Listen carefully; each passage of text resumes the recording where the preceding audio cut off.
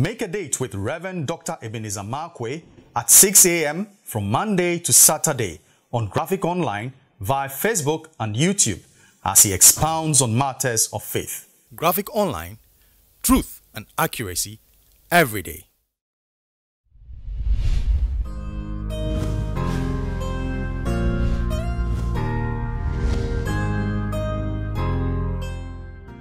Hello, this is Reverend Dr. Ebenezer Markwei of Living Streams International, bringing you matters of faith with Graphic Online. And this morning, I like to capture my thoughts with the words, memorial stones for life. Memorial stones for life. In Acts chapter 9, there is a powerful story there, and I'm talking about Acts chapter 9, especially verse 39. You know, there's a woman called Dorcas. And the Bible says this woman was full of good works. And after fact, she was weaving clothes for the poor. And she was ministering in the house of God. And she was a big blessing to the people of God. And she was weaving clothes to clothe the poor. And she was there. She was useful in the house of God. She was not just a pew warmer, but this woman put her resources. She put her time, her talent, and her treasures to work. Her time, again, her talent, and her treasures, just to be of benefit to the house of God. She was contributing to the welfare of people in the house of God. She was contributing for the progress. She was contributing to the excellence in the house of God. That the house of God was not just a place where people will come and just give, but people could also receive help. And that was what she was doing. She was fulfilling ministry in the area of the helps, ministry of helps. That was what Dorcas was. And the Bible says tragedy struck the house of God, and she died.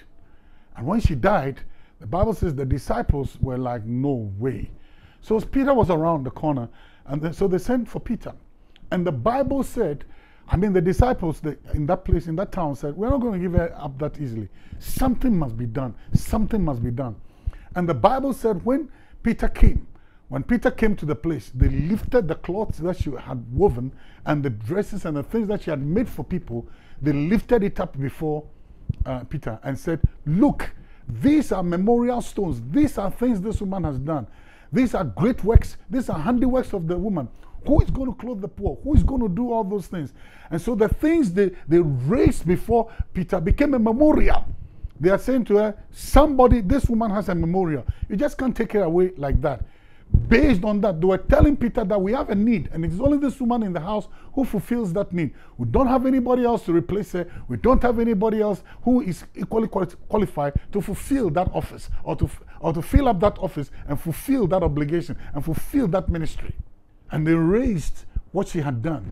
So what she had done became a memorial stone. They became stones of remembrance. They became objects of remembrance to tell Peter, do something about it. My goodness me. Peter had no other option than to cancel and revoke her visa to heaven, revoke that visa, not with extreme prejudice, but revoke it for another time. And Peter's prayer brought that woman back. So you see, this is where scripture comes in. What are you doing in the house of God? Are there memorial stones that you have? Are there things that people can look and say, this person was not just a pew warmer, but this woman employed her time. This woman employed her time. This woman employed her talents. This woman employed her treasures in the work of God. Sometimes you might not be the beneficiary of some of these investments in the kingdom of God, but sometimes your children and your children's children will be called blessed. I'm not saying this to solicit money or anything from you, no. But good works. Good works. Are you a detractor? Are you someone who rather takes away, subtracts from ministry, subtracts from Christianity? Are you somebody who adds to it? What are your memorial stones?